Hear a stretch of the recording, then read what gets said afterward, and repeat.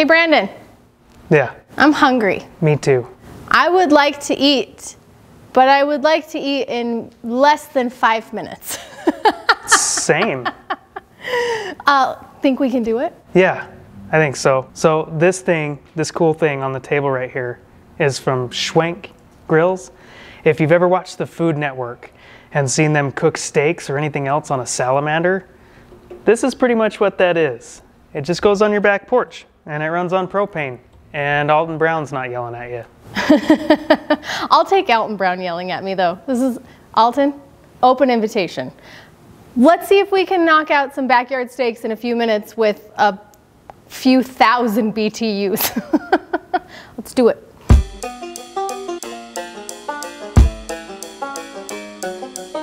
All right, so Brandon messaged me and said, I have somebody that wants to send us a grill. It gets up to how many degrees?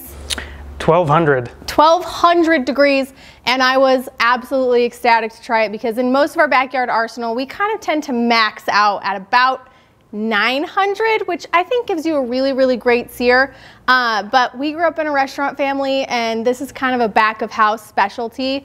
Most things that you're eating at a high-end steakhouse or whatever, they have one of these back there because it makes cooking steaks really, really fast. It's easy to get them done to temperature. So we're gonna give one a try in the backyard today. We're gonna pair some beautiful ribeyes with a little bit of resting butter, and Brandon's gonna walk us through a little bit how this bad boy works.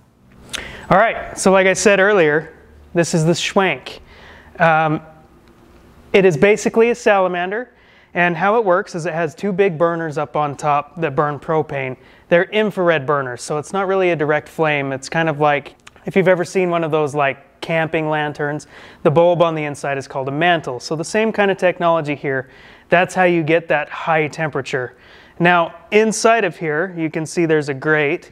How that works is it raises up and down with the lever over there so that you can get as far away as you want from your steak to get the best kind of sear on it. Now, we've experimented with this a tiny bit, a very tiny bit, and determined that the best sear comes from just slamming the steak all the way to the top. So I think that's what we're gonna do. But basically, that's what this thing is a box. Fancy broiler. Yeah, really fancy broiler, really expensive broiler too. These things aren't cheap, but let's put a steak on.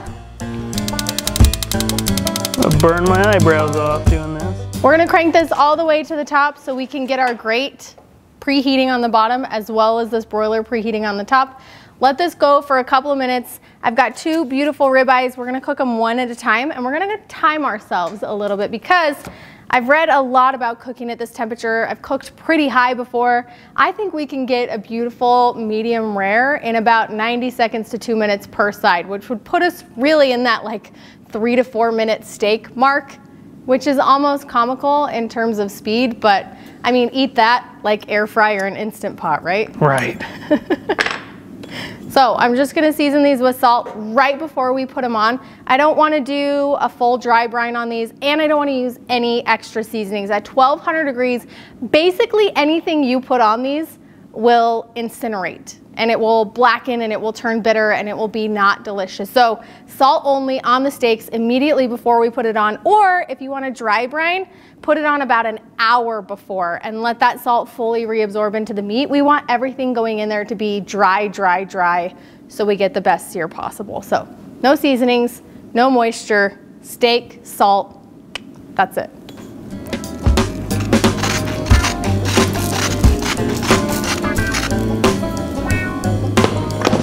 Okay. I got one of these handy dandy infrared thermometers, but we have learned that it's not actually super useful in this particular application. Why is that, Brandon? Yeah, so most of these only go up to about 900 degrees. I'm not sure the temperature on this. Oh yeah, right here it says on the side, ThermoWorks example here goes up to 932 degrees. It's definitely hotter in there than that, 100%. Yeah, we're currently clocking about 6, 8. We'll give it like 15 more seconds, and then I think we're ready to put that steak on. Yeah. I'm nervous. What? It goes so fast. I don't know. I just feel like I'm gonna make a mistake or something.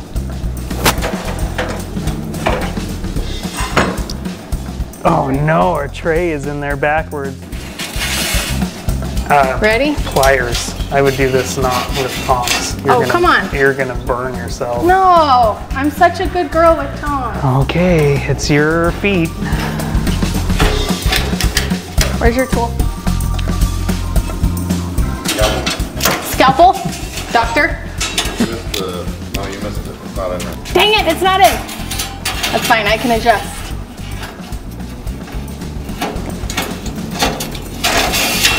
There, now we're good. Ha! Can I put my steak on now? Yeah, it's time. Let's All right. get this. You pull it out. Oh, I gotta lower it down a little bit first. Do it.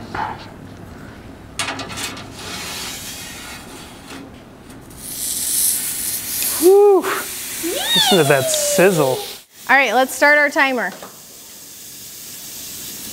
Siri, start a stopwatch. For how long? 90 seconds.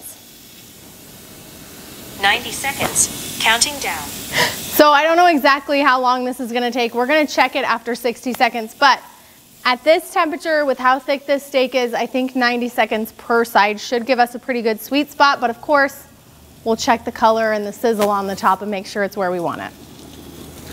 While our steaks are in there, I've got a minute left. I'm gonna whip up a quick resting butter to drizzle on top. Usually I do with softened butter, but today I'm gonna be using some melted butter, a few tablespoons of melted butter, some Worcestershire sauce, some grated garlic, all the black pepper that you wanted to put on your steak before. Put it in your resting butter for after, and then some fresh thyme because it's one of my favorites, but you can use your favorite herbs there. We're at 60 seconds in, almost 75. Brandon thinks it's time to flip. Oh, we're getting there. No, I think we're good. Those edges were just looking a little charred, but the middle could go longer for sure. Yep. Let's go back in. I think 30 more seconds, and then we should be good to go. Dang it, you were right. The first one we did, we actually went 2 minutes on the first side. So this is just kind of up to you and your eyeballs and what kind of crust you like to see.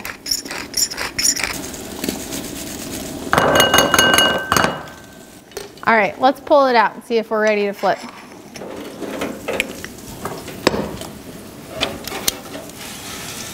Yeah. We're there now.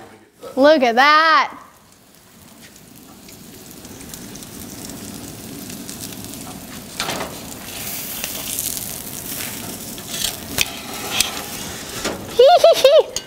Okay, hey Siri, set a timer for 90 seconds.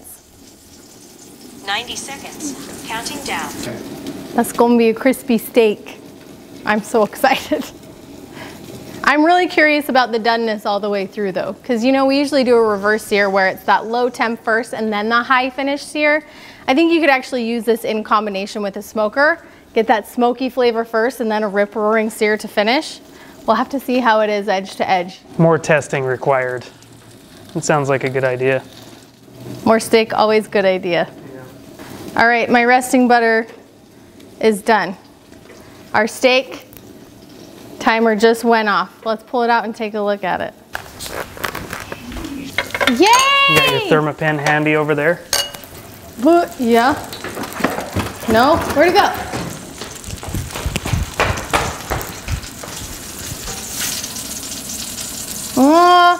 It's clocking about 1:05 to 1:10. Should we give it just a few more seconds? Yeah, let's do it. That's a little blue for me. We're very close.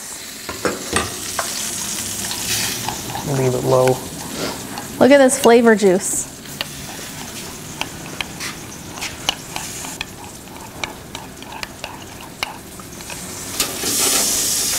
Now with the adjustable sides on this, we probably could have dropped it down too to finish that cooking process without more sear, but I think more sear is more better. So I feel fine with it.